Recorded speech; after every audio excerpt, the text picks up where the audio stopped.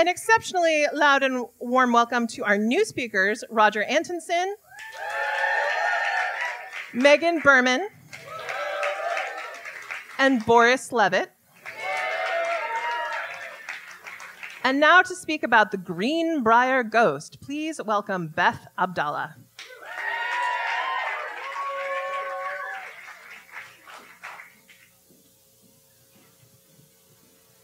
Hey, everybody. Okay, this one is crazy pants, super juicy, awesome, so I'm just going to jump right in. On January 22nd of 1897 in Lewisburg, West Virginia, the dashing new blacksmith in town by the name of Trout Shue stopped by the home of, yeah, really? Seriously, Trout? Nobody knows where he got that name.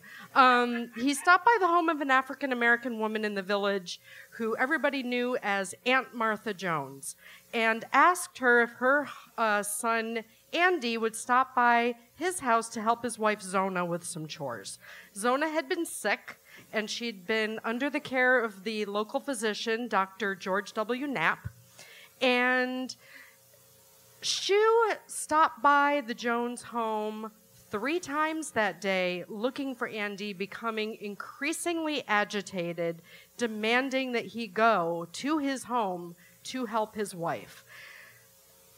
Trout had arrived in town the previous year under the auspices of beginning a new life. Nobody knew much about him except that he seemed to have a checkered past, as did Zona, who the year before had given birth to an illegitimate child with a different man. So the two of them were both kind of looked down upon by their communities, but her mother was very insistent that she stay away from this man. She didn't trust him. But after a very brief courtship, the two wed on October 20th of 1896 and moved into this house. And then sometime in December, Zona became ill, and some people speculate that she may have been in the early stages of pregnancy.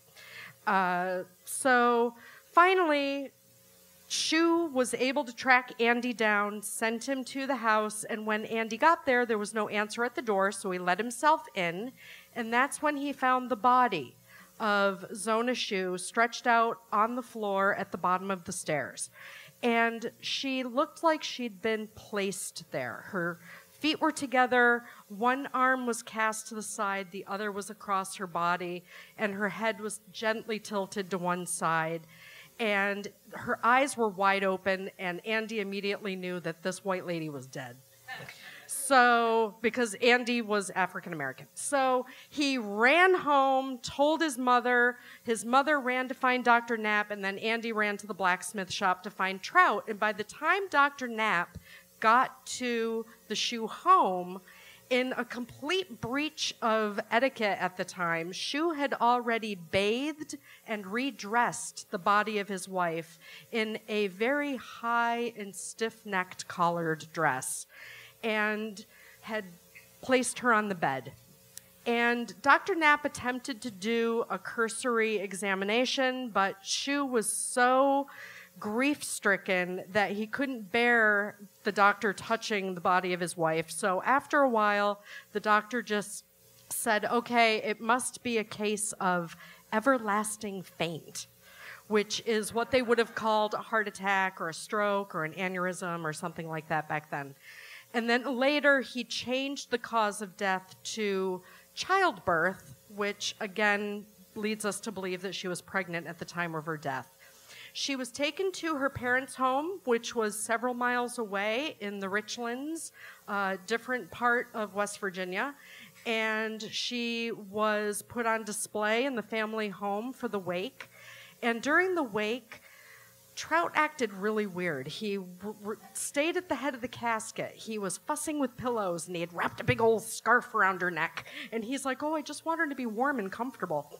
So after the wake, when everybody's like, he's losing it, they finally took her to the local Methodist church, and she was buried there, and everything seemed to get back to normal for a while, except her mother never accepted the whole everlasting faint nonsense.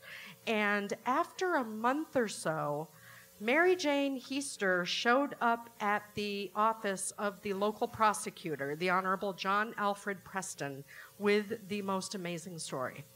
She claimed that for 4 consecutive nights, the spirit of her daughter had appeared to her and had explained to her that in a fit of rage, because she had not prepared meat for supper, Trout had strangled her and squeezed her neck off at the first joint. And then she said, but I don't know why he was so mad. I mean, I had plenty.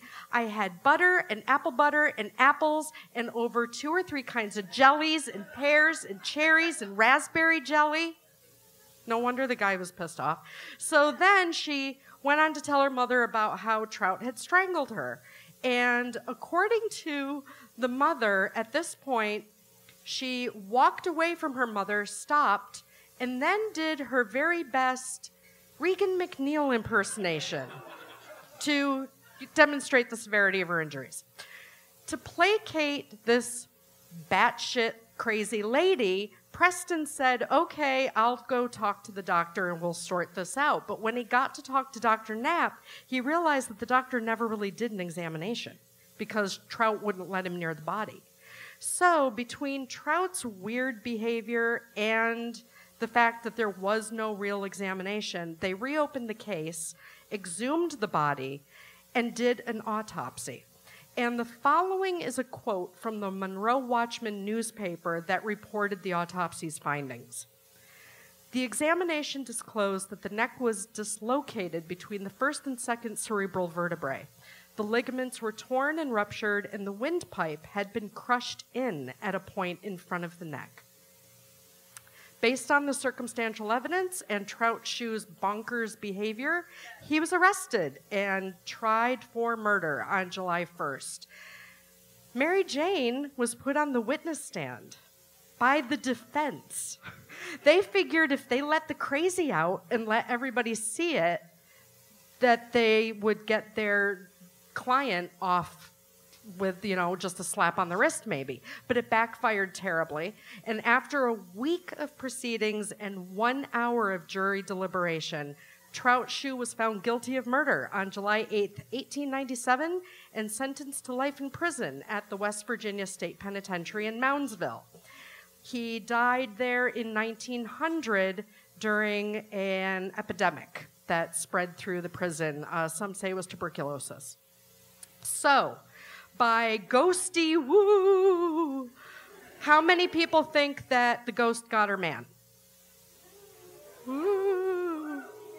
Okay, well, the boozy barrister over at Lawyers and Liquor, which is an awesome blog, has some ideas of his own, and he has some really great points. First of all, you have to keep in mind, 1897, the Civil War was like 5 minutes ago.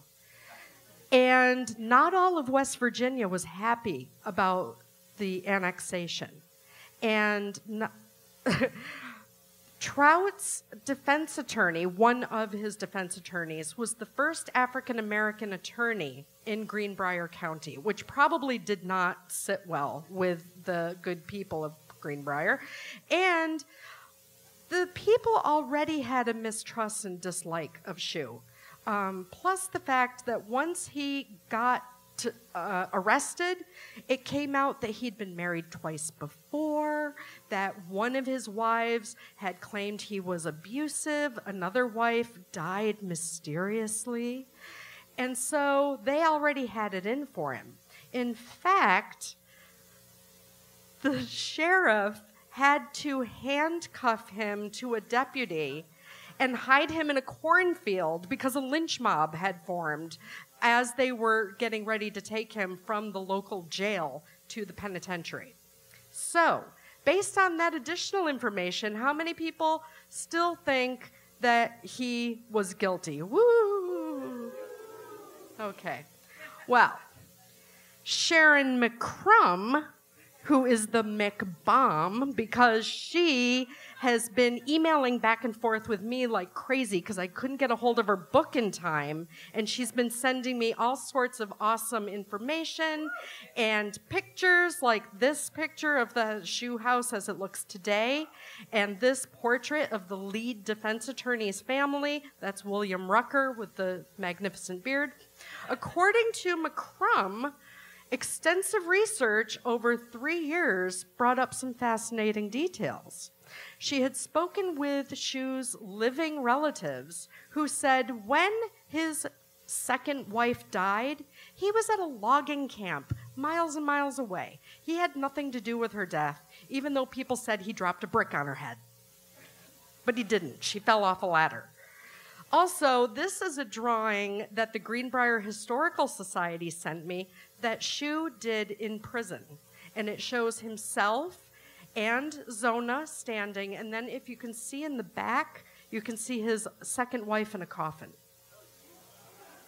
She also learned that there was actually a connection between Mary Jane Heaster and another case that had taken place in England in 1827 with another finger-pointing ghost. So, the plot thickens. And then there's little Andy Jones, who everybody said was a little kid of like 11 years old, but it turns out he was actually a cognitively disabled 19-year-old who probably had the mental age of an 11-year-old. And there were some who thought that maybe he did it. In fact, his own mother was kind of worried that he may have done it. So now, who still thinks that Shue was guilty? Woo! Okay, well, Sharon McCrum believes that she figured out the truth, and for you to know the truth, you're going to have to read her book. So with that, I would like to raise our glasses to the researchers who do all the heavy lifting, and I want to thank Sharon in particular. Sharon, if you're watching this video later, that cake you requested with the file in it, it's in the mail. Thanks.